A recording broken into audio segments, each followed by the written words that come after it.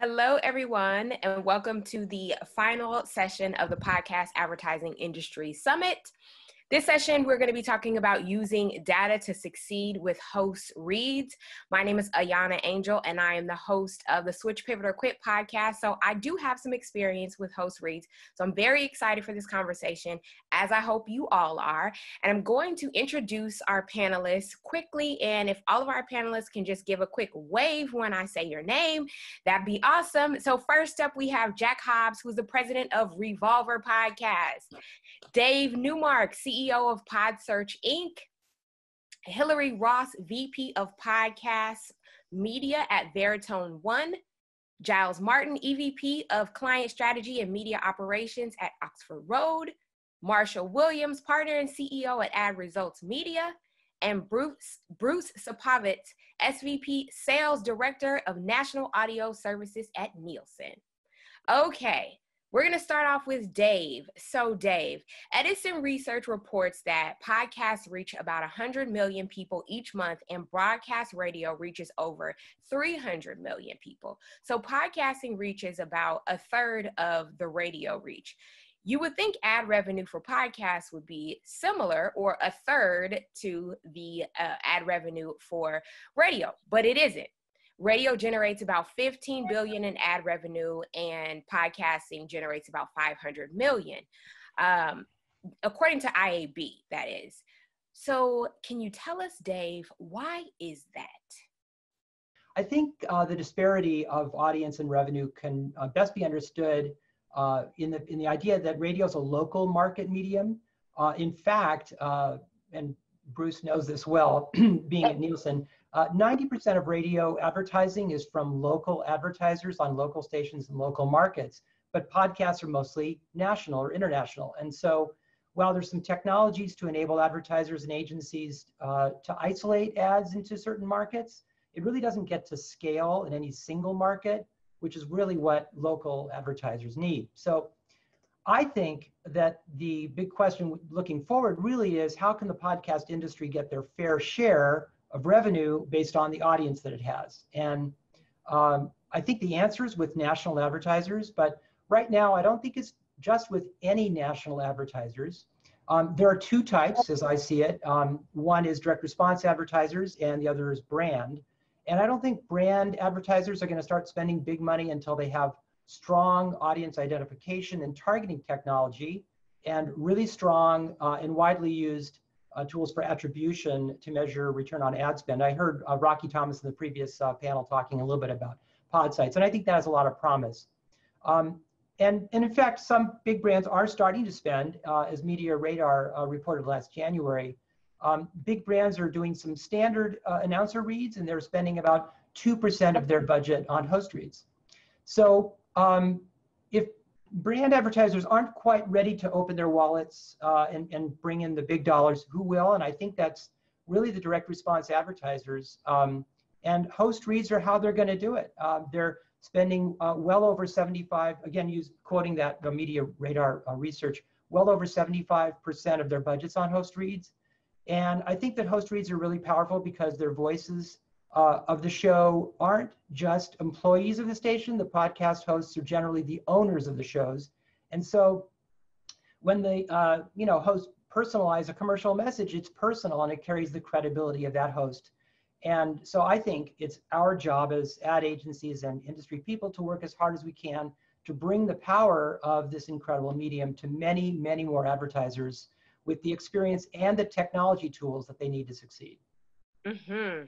One other observation, if I may, on the disparity between the ad revenue from radio and from podcast is, radio has a very heavy ad load. So there may be 3 or 4 or 5 breaks an hour, and each one of those breaks may have several minutes of advertising in it. So you've got perhaps 10, 15, 20 minutes an hour of commercial time, all of which can be monetized.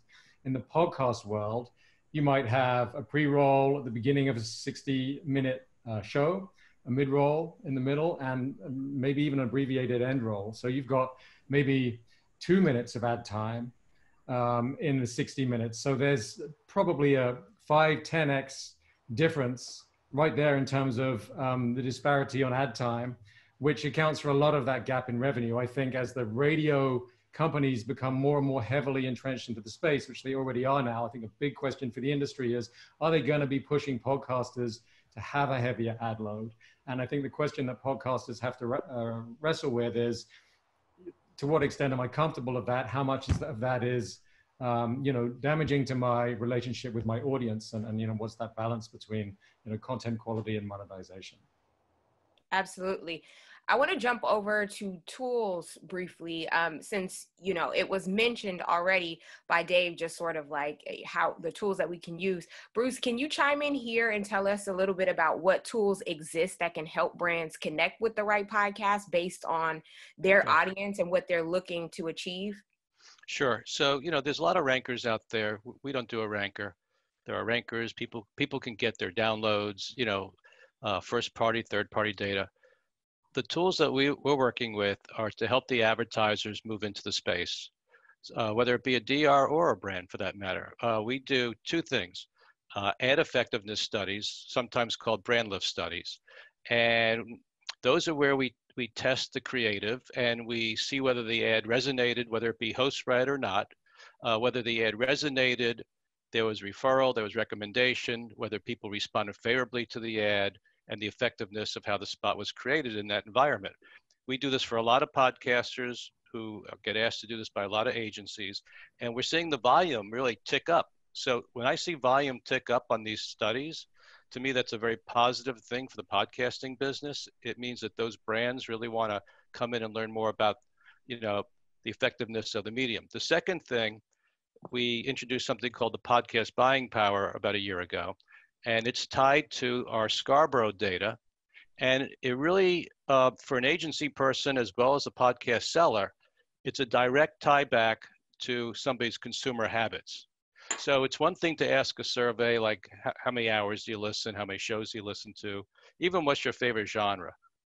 What this database does is you can go in there by department store, by financial service, by automotive brand, any number of categories. There's 2,000 categories, and you can index to see how the podcast listener is doing compared to the average consumer, and or how a certain genre is doing compared to podcast listeners, and in many cases, even the show. So it helps put some guardrails around the space for someone coming in to kind of figure out how to connect their consumer with the podcast listener in a very direct way. So it's a great pre-buy planning tool. Mm-hmm. So Hillary, I want to have you jump in here. And I know that, what Bruce is talking about is a service that, maybe not everyone is ready to invest in. Maybe they're not at that space in their podcast advertising journey. So since the podcast catalog has increased a lot in the last 2 years, how do you think people can identify the right podcast partners maybe to invest their money in? Do you have any thoughts on that? I do. Yeah. Sorry. Can you guys hear me? Yes. Perfect. Yeah, I think it's been really great seeing over the past couple of years how much more diversity and genre and voices have really come into the podcasting space. And, I think there's a lot of data that we definitely leverage when we're looking for these opportunities for our brands, both internal and external. And I think one of the really important things to hone in on, especially since kind of the heart of what we're talking about here is host reads, is the authenticity of those hosts when they're reading for brands. So something we always do for our clients is we have these conversations with our network partners, with the show teams, to determine which placements and which hosts can really speak authentically for our brands, because we know that authenticity from the host it really speaks volumes to their listeners, and therefore also we see a direct correlation with performance results on the back end. So definitely making sure we're leveraging that when seeking out opportunities. It's always important to remember that just because we're seeking out business-minded individuals, they're not necessarily listening to business podcasts, and vice versa. Mm-hmm. So anybody feel free to jump in here. because of the current racial climate that we're in right now, are you guys noticing, or are you doing anything different maybe to tap into the data to understand how you can target, or how ads may be more effective in the African American communities, in the Latinx communities, with just people of color? Are you seeing any shifts with how people are buying or looking to maybe tap into ads based off of what's happening right now, and just kind of like the conversation around racial sensitivity? Well, since I kind of fall right into that category, I appreciate, maybe there's a layup for me. Thank you so much. That's first of all, I just want to say thank you to the summit and Francesco and you guys at Voxnest and Ivy and everyone. You guys did a great job putting this together. So thank you so much. It's see the changes in terms of how this whole business has really morphed in the last couple of years. It's a great time to be in this space. And when you look at things, just an hour ago, you had Edison doing a survey release. I don't know if they were trying to take our thunder here or not, but they were doing they were trying to take they did a Latino information release, podcast release, which was very encouraging as well, being that, I'm in the Latino side. But to answer your question, we're zeroing in on the beachfront property right here. This is, with host reads, you have to align with the right host and also the right show. That's the most important thing. Now, is that an English language host or is that a Spanish language host? My Spanish language content is some of the most popular in the country and does extremely well. Not highly pressure against their inventory. But, I'm starting to see signs over the last 4 or 5 weeks when everything has started to bubble up. The interest between Latino and our AA content has significantly been raised from an awareness standpoint. We've added guys like Montel Williams and our programs over at Viacom, Love and Hip Hop, and that sort of thing have definitely been looked at and discussed in plans. So it's the audience buying space versus the show buying space is definitely starting to I think bubble up nicely. Mm-hmm. I'll also contribute a little bit, Ahyiana, if I may. Sure. I started another division of the company called Start a Pod, and it's to encourage people who want their voices to be heard to find out how to start a podcast and also to be able to monetize it through advertising. And we just started about 3 months ago, and we just spun it up, and I'm very excited. We've got people subscribing like mad, and I'm really excited for it because I think that this will give people whose voices may not have been heard in podcast form a chance to be heard and seen by our company for advertising purposes. So I'm really hoping that over the course of the next few weeks and months, especially frankly leading up to the election, that we get voices of color who have a lot to say, and they should say it, and they should get monetized. Absolutely. Yeah, Dave, to your point, we are getting definitely that interest on the campaign side. Not saying that a lot of my my talents are accepting of a current candidate, more so on the other side, but it's definitely exciting. Let's put it that way. Yeah, the people of color, persons of color, definitely are going to make a difference in this election, and that's, I think, going to be a monster category. So, Marshall, one of the main blockers for further investment is the measurement. So what do you think the industry should be doing better, or maybe could be doing better and faster than before in terms of measurement?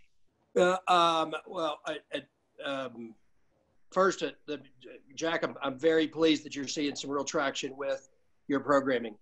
Our company has been in the radio space previously, and we were host-read ads on radio, and then we pivoted to the podcast space some 10 years or so ago. And the connective tissue that takes place between a host and the audience is what we're really talking about here. That's why host-read ads are so attractive to our clients. People will listen to these hosts. And whether they are infuriated by them or entertained or driven by them or whatever, they will react. And that's really the connective tissue that takes place. So I'm really happy that what you're doing, which is Hispanic and AA to a certain extent, is starting to gain some traction. That makes me very happy, and that's the way it should be. It should replicate radio in the context of the formatics that are out there. Okay, so I'm happy to see that. I'm anxious to see that segment grow. So back to the measurement, the metrics. The currency we have all agreed upon are downloads for podcasting. It is how we quantify what we pay because we buy on a cost per thousand basis. So downloads and having an agreed to set of metrics and a currency that we can all say is great and agree to, whether it's perfect or not, right, Bruce, is a different story, but it has to be agreed to. So the IAB came out with their V2 standard, and that's pretty much the essence of what we're talking about in terms of downloads now. It's important that everybody gets on the same page because the big agencies where the brand dollars are going to come from, which are going to really drive revenue, are going to look at that criteria as critical. Okay, so that's the audience level. The secondary part of that, because we represent a lot of direct-to-consumer brands and ones that look at cost per acquisition numbers and things like that, is quantifying response. And at first it was, kind of the old school, hey, mention my code, use my name at checkout, so on and so forth.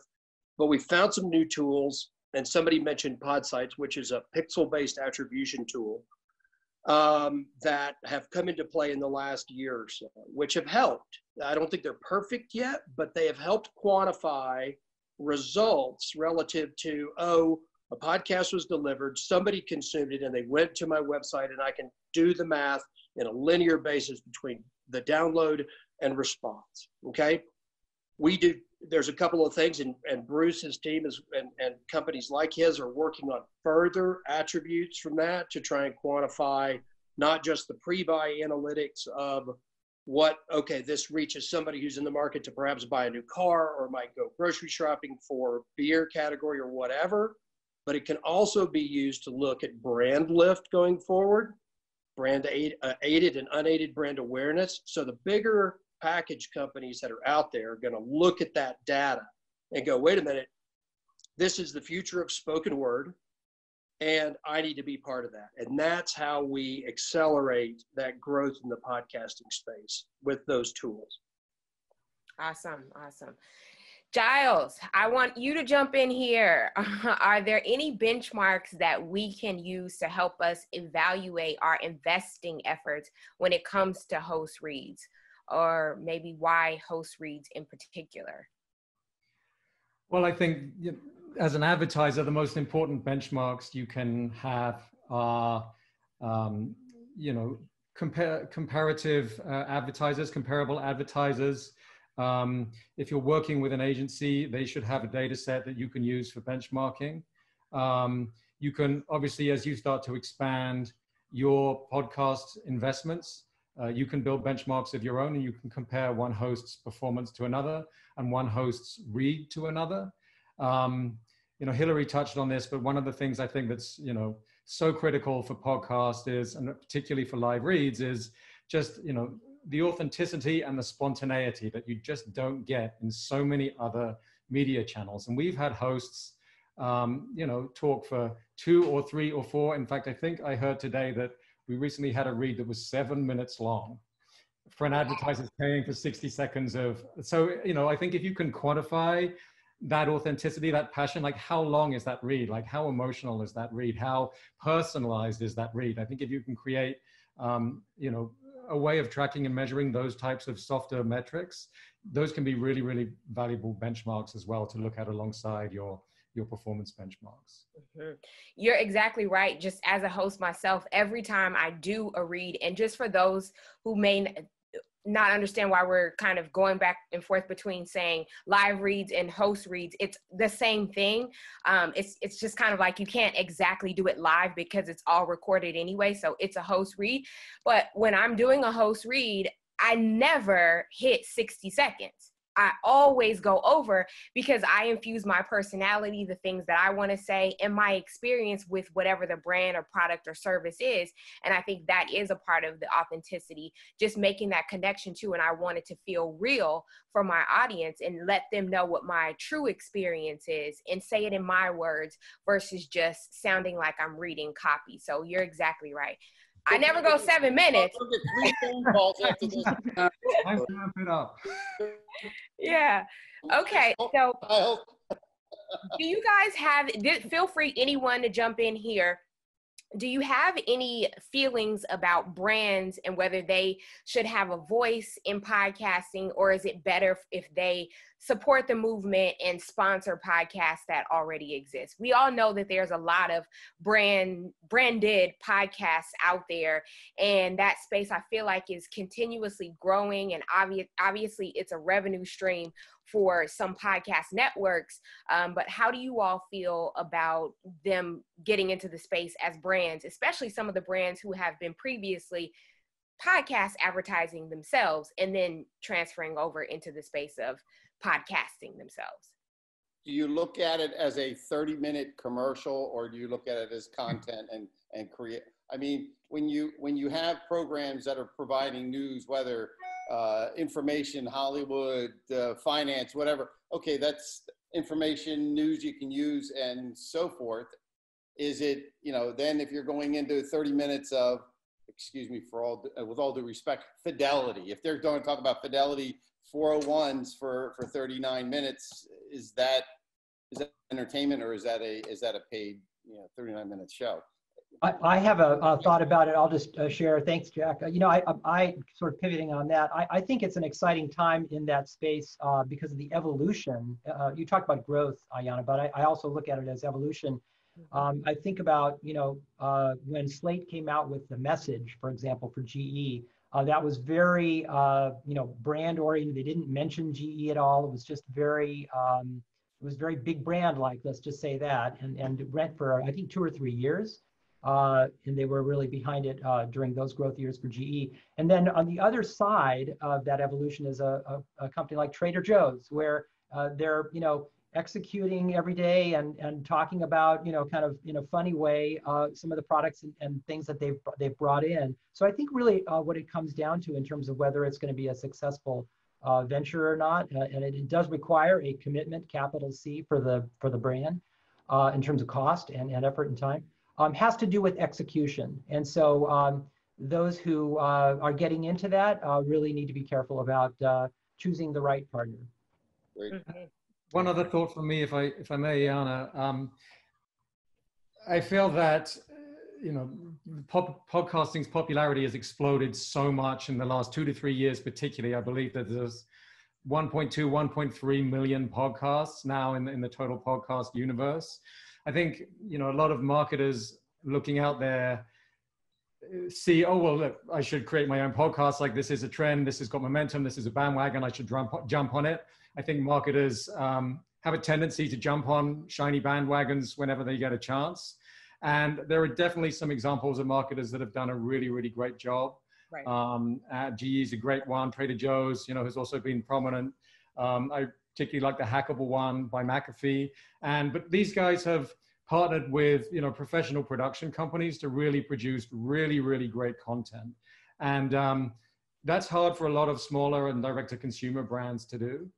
And, I think the ultimate truth, and this as well as anyone probably as a host, is it's easy to produce audio content. Like, you just need a microphone and a computer and, but the challenge is really growing that audience. And that's a tough grind. Like, you've got to be really, really committed. And I think it's easy for brands to say, oh yeah, I want to do a podcast, and not think through what's their plan for growing that audience. Are they really in it to win it? Are they really committed? And so I think that's the big decision that brands need to make before they jump into this space. Yeah, I think just to echo. Go ahead, Hillary. Feel free to chime in. Okay, just to echo that point real quick. I think, brands really need to know what their objective is when they go into doing a branded podcast. If their objective is to sell product or, have a very specific ROI on that campaign, maybe a branded podcast is not the best move for you. But if your objective is to raise awareness of your brand, or, you know, we've actually had a couple clients use podcasting as an internal tool to promote specific cultures, or, you know, kind of share with new trainees, et cetera. So I think depending on what your objective is, you have to be really clear and defined about that before you decide to embark on a branded podcast. Right. It is, as David alluded to, it can be quite expensive. A Trader Joe's one, it is not that it was expensive, but it was the way it was manifested was inside, you know, the kind of the mechanics of a niche organization that people were oftentimes fascinated with, and it had great stickiness to it. Again, as Jack mentioned, if you're just going to be a 30-minute infomercial, that's not going to have a lot of stickiness. So I think it needs to be kind of tangential to, as Hillary mentioned, what are your goals? Tangential to the space, but not be an overt commercial. Branded podcasting has a place out there. It can be expensive, as mentioned, but it's got to be done correctly. Mm-hmm. Absolutely agree with everything you all said. I know that I consult with people about creating podcasts from the indie side to the corporate side, and that's my main thing. For me, with my podcast, Switch, Pivot, or Quit, when people ask me how I've grown, and I'm indie, and it's all of my growth has been organic. I have never done any paid advertising or anything, and I think I do fairly good numbers. But that is because there's a through line with my podcast, and it's something that resonates with me. So then it resonates with other people because I convey it in the messaging and everything that I do, even down to the live reads or host reads that I do as well. So it all has to make sense. And I think the key there is that authenticity, and because if you're authentic with it, you can continue to convey and you can continue to connect with the people that you're trying to connect with, that perfect audience. So let's get into, we've seen that too in the brand lift studies that we've done for people, mm-hmm. that, you know, even with the live reads, there are very effective live reads, and there's some that aren't so effective, even by the personality who's very well known. I mean, and you know, it's a fine line in coaching a personality on how to do an effective live read, because they want to stay within their character and do it the way their audience wants to believe in. But just like a branded podcast, even when you do a ad campaign, you still want to have clear objectives. The agency and the advertiser wants to have clear objectives. Is this a call to action campaign? Is it just brand awareness? What other media am I using? Because if you're only isolating on podcasting, but you're also advertising on television, how do you isolate whether that campaign was the one that moved the needle or not? So when we do our campaigns, our brand lift studies, we do a collaborative effort with the agency or advertiser, the podcaster, and with Nielsen, we do a kickoff call that makes sure that when we do our survey, we're all asking the right questions. We're getting the questions that really need to be solved for, to be answered for, and the results are always very interesting. Absolutely. And I'll just say this from a host perspective, sometimes when ads come in or advertisers come in, sometimes I wonder what the objective is. And I also wonder, you know, okay, if you're going to do a limited ad spend, are you really taking the time to invest in this audience, being my audience, to see what the potential conversion can be versus just throwing things against a wall and seeing what sticks? So I think that's also something good for potential advertisers thinking about getting into the space to really consider. Maybe you should take the time to invest with a couple shows and really see if there could be longevity in a relationship, because you also have to remember that the consumer is not stupid. They know that it's an ad. They know that they like this person who's delivering the ad, but maybe they don't know, like, and trust you yet as a brand. So give them a chance to get to know you as a brand. Maybe they've never even heard of you before, and this is their first introduction by listening to this podcast. So sometimes I think you have to give it some space to allow it to work as well. Before we go, I want to just allow anyone to chime in on this topic of dynamic ads and baked in ads.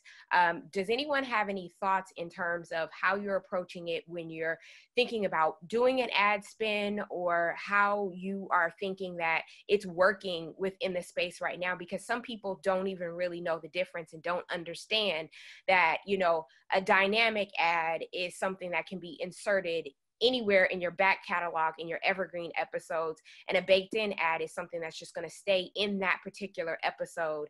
And although it may be evergreen content and people will listen to it, that ad is not going anywhere. And do you guys put more value on one versus the other? Anybody feel free to chime in. That's a whole separate that's another webinar. Yeah. Let's go, another hour. Yeah. 2 more we got to do. Ultimately, and Giles mentioned this earlier, the inventory load that radio has versus podcasting is part of what separates the revenue dollars. I've said this since the beginning. I think there is a host read ads at the beachfront property. Okay, you doing your ads in that first person where you enjoy the product and there's a real connective tissue between you and the product and the audience has to be manifest in true host read ads. There is a place for dynamic ad insertion, which is an ad, 30, 60 seconds. That could be in a third-party voice or host voice. That could be dropped in, okay? Be dropped in and removed based on time periods or impression delivery or download delivery or what have you. There's a place for that. It does not, in our minds, it does not carry the same value as a host read ad. The performance isn't yielded in the same fashion. But I do think that we need to be careful of not radioizing podcasting. I don't want to get to a point where we've got 4 and 5 commercials at the 15-minute mark of an hour-long podcast. I think that'll be detrimental to the space. And also because it's an opt-in medium, I think it'll drive audience away. Mm-hmm. I mean, it's not the only opportunity for them to listen to that sports content or whatever it may be, so they can go somewhere else. We have to be careful not to do that.